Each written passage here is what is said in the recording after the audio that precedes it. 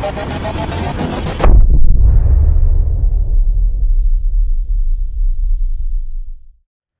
Freddy with CJ Off-Road. This is our 2018 F-150 that we built for the Ford display at SEMA. We've done an absolute ton of work to it, including the center console vault from Ford. So today we're going to show you how we installed it.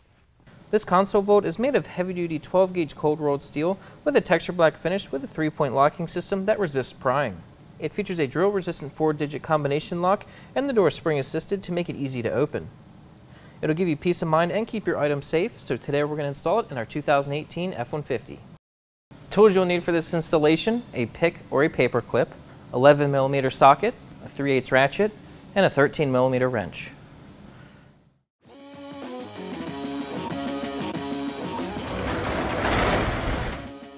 Before we install the center console vault, we're going to change the combination. To do that, rotate the knob right here and line up this hole to open up the door. I'm going to put this pad right here so the door doesn't close on me. Then you need to take a paper clip or some kind of pick and push in this hole right here, and now you can change the numbers on the dial to your own personal combination. Once you have the desired combination, remove your pick or paper clip,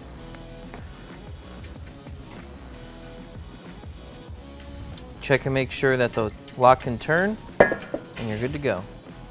We have our combination set on the center console vault. Now before we install it, we're going to clean out the center console. Make sure that nothing is in there, including the liner that's in the bottom. We have everything cleared out of the center console. We're going to lay the support bracket in the console with the front piece facing the front, just like that. But leave it laid down and collapsed just like this for right now. Place the vault in the center console.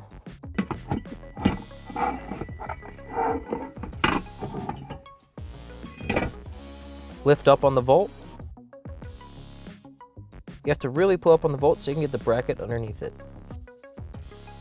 On the front and back of the vault, you'll see there's 2 studs where the top of the vault attaches to the bracket. You're going to install the provided nuts onto those studs. Once you get the nuts installed on the front of the vault, you can install them on the rear. Then the nuts can be tightened with a 13mm wrench.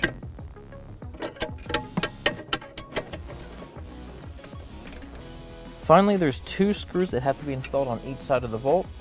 Once you get the bolt started by hand, you can tighten them with an 11mm socket. Our vault is now secure.